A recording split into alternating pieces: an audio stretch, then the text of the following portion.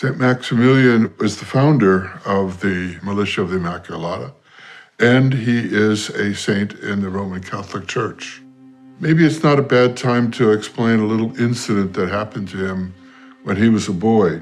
Because his mother and father had to work as weavers, they had to leave home, and as the oldest child, he was put in charge of the household and given basically two jobs by his mother. One, watch the soup that it didn't burn, and secondly, to watch his little brother. So Mama comes home, and wouldn't you know that first of all, the soup was burned and his little brother was nowhere to be found. And the mother, as all mothers want to say, exclaimed to him, "Raymond, what is going to become of you?" He was a very sensitive boy, and this touched his heart deeply with sorrow. And he ran off to the local church before the statue of Our Lady, and he threw himself down on his knees, and he asked her a question: "What is to become of me?" Our Lady appeared to him and offered him two crowns. One, the white crown of purity, and the red crown of martyrdom. And in a kind of burst of generosity, the little boy said, "I choose both." And that became, in a certain sense, the remote way that he would ultimately found the Militia of the Immaculata.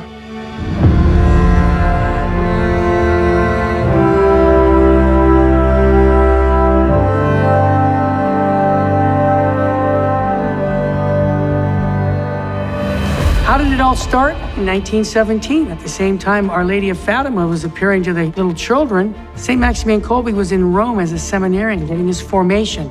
And what happened? He saw the Masons marching in the front of St. Peter saying that Satan is going to reign. So he saw this great demonstration against the church, and he says, okay, they have an army that wants to destroy the teachings of the faith. So I am going to try to create a spiritual army that's going to counteract this. And so he decides, as this young man, to start the Militia Immaculata.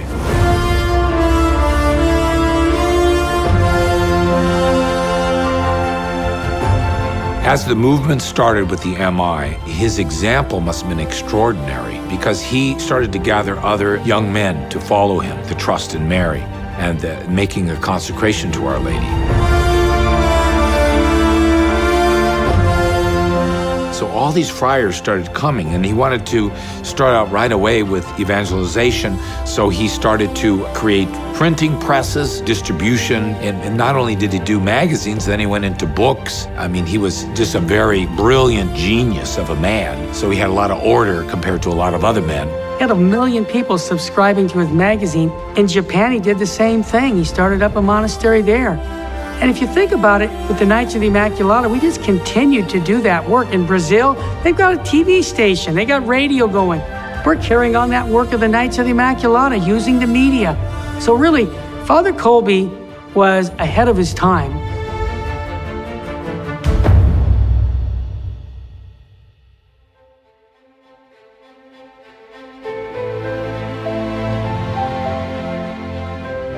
The MI is a way to express that missionary discipleship by giving ourselves to Our Lady, to the Immaculata, and becoming her instruments in the conversion and sanctification of others. And so when people want to be formed in the image of Christ, the best way is to do it through Mary, because Jesus was formed in her womb. And so she forms us so that we can be those instruments for the evangelization of others. Maximilian wanted to establish the kingdom of the most sacred heart of Jesus through the MI. And so we who are consecrated to Our Lady can be allowed to be instruments in that. First, beginning with ourselves. That conversion and sanctification has to begin with ourselves. Then those around us. And then Maximilian says the entire world.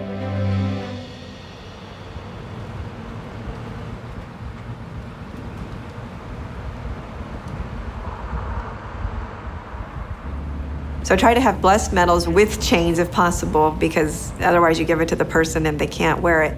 I have them in my purse in the car, and when I meet someone or when it seems appropriate to give someone, a homeless person or anyone, a medal, I tell them my name, talk to them learn a little bit about them, and then explain something about the medal. That I just try to keep it simple, that Mary's your mother in heaven. She's looking out for you. She'll help you and works miracles, and wear it and see what happens. Consecration is about you and Mary, and it is about your commitment to Mary and Mary's commitment to you. Is simply giving yourself to Our Lady in the manner that Jesus, he came into the world in the incarnation through Mary. And so we want to come to Christ through, with, and in Mary. And by giving ourselves to her, we become closer to Christ because she brings us to Christ. She forms Christ in our souls, and she brings us into deeper union with him. Consecration to Mary is surrender, which is kind of scary for people, but I personally find so much peace in consecration and in just surrendering myself to Mary and God. There's a comfort in that. There's a great deal of comfort in not having it be on your shoulders. I personally stress out about a lot of things, but it's like, well, I can turn to Mary. Mary's there for me. I don't have to worry, like she's got my back. Our Lady's at one level very much like, you have to put your work in for me. Like, you're going to earn this. I'm not going to do it all for you. But at the other hand, she's like, I can win some things over. I can do some things. I'm a skeptical person by nature, but I could see the people around me that had already made their consecration, and I could tell they were authentic. And I just said, okay, I'm going to do it, and I don't fully understand it. So there was a leap of faith, and I'm glad I did, because ever since I made my consecration, things just started happening in my life that are providential. There's no other word for it. St. Maximilian said, you're the paintbrush. You just need to be a docile paintbrush and let her do her work and trust that this is going to make a beautiful picture in the end. Anybody who's made their consecration has united their will to her will, and it's we're led by her. And it's very powerful and humbling as well.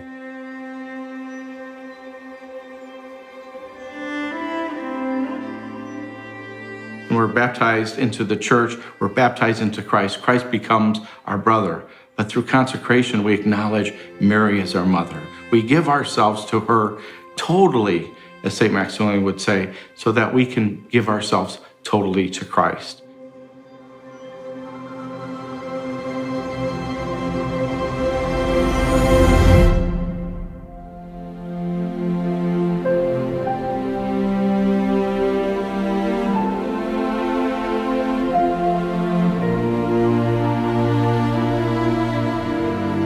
So when I was 16, I decided to have a monthly group who met at my house to pray the rosary. I knew what Mama Mary had done in my life and how she was such a strong supporter. And so I thought that other teens would like to experience her as a mother as well. I felt that pursuing Mary would aid in pursuing Christ. And that's why my friends, my peers, keep coming back, because they know that the rosary is powerful and they know that it will ultimately bring us closer to Christ. Mothers are so powerful. Everyone has a mother, and hopefully everybody has a good mother. There's nothing that can replace a mother, nothing that can, in any manner, shape, or form, create that climate of happiness and security that a mother is.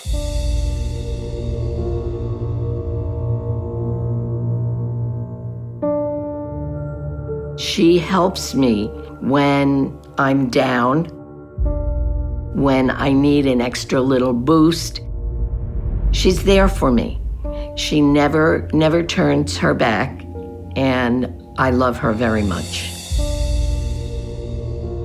And the thing about a mother is you don't love everybody the same way. It's not different levels, it's just different approaches. That's how I feel her in my life, using even my weaknesses, using tendencies I have, using strengths, and also helping me not to be afraid to go into the unknown.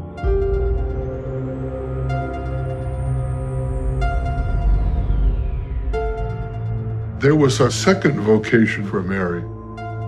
She was not only called to be the mother of Jesus, but at the cross, we see in St. John's Gospel, Jesus, as his dying gift to us, he gives his mother to the whole world.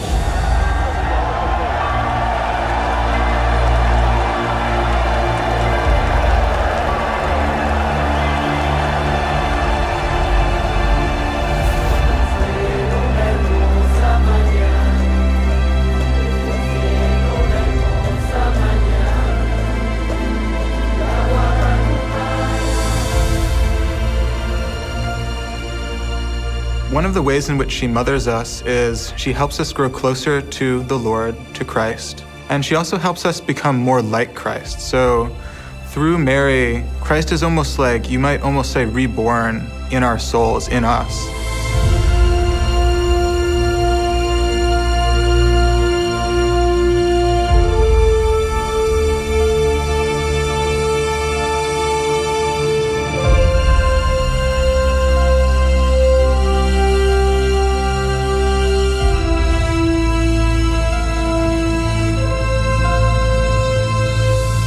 I think a person whose faith is weak or doesn't have it is drawn to Our Lady as we are drawn to our own earthly mothers, because there we can always find a home.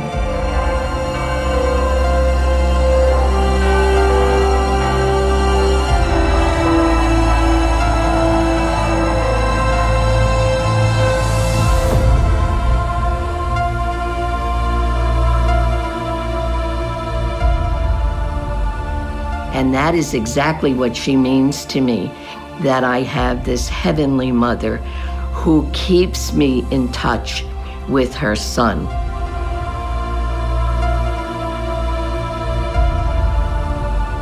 The knowledge that that is so, that she can lead us to Christ, that she can, like a good mother, speak for us to God and advocate for us and bear witness to the fact that she knows us and that we are hers, we can always find the love that we know and hope we deserve.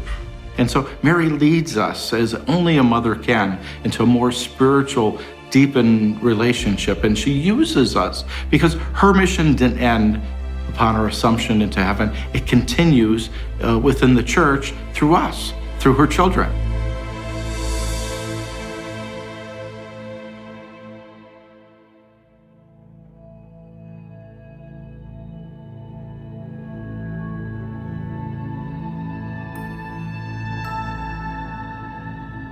Well, we see that the MI has spread all over the world.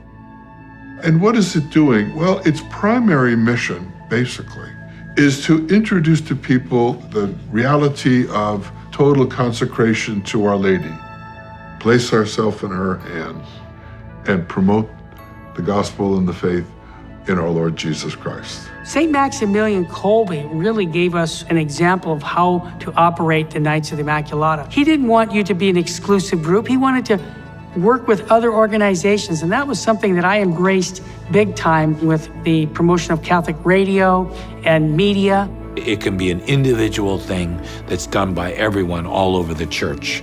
And it makes sense because all you're doing is showing your respect and dedication to Our Lady to let her son be known.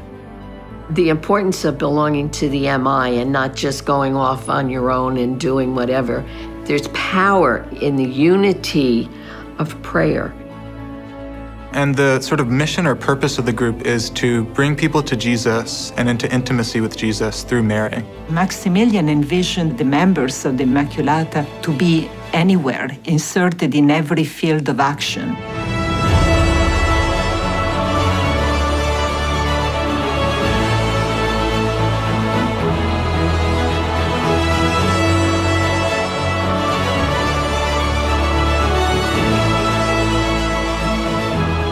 Everything about the Immaculata, about the total consecration, if it's lived well, if it's lived daily, leads to that, to be another Christ in the world.